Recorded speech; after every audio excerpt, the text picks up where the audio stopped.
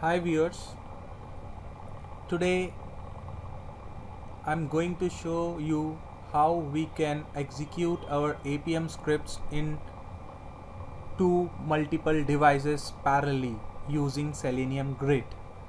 To do the configuration, let's begin. First we need to configure and set up both the devices to ADB attached list.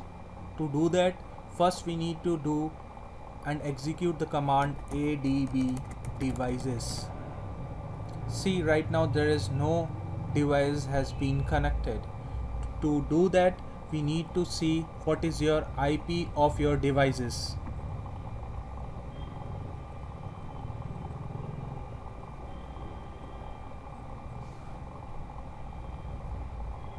So this is my Galaxy Note 2 and this is my Galaxy Note 3.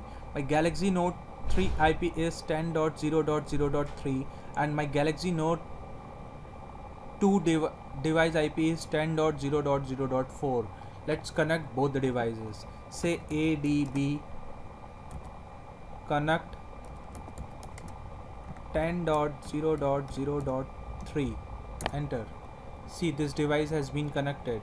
Now you can execute ADB devices and see now it is listing under ADB devices list. This is attached list. Now connect ADB 10.0.0.4.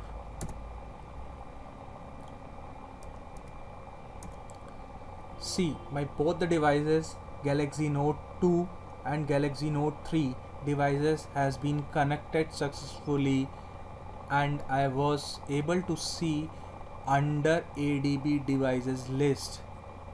To automate or execute any kind of Appium scripts, we need to configure ADB devices first. Once ADB devices has been configured using Wi-Fi or USB cable, then only we can execute our Appium scripts in these two devices.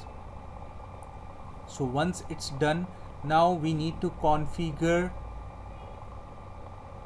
these two devices to a Selenium grid. To do that, please watch my second video, part 2. Thank you so much for watching this video.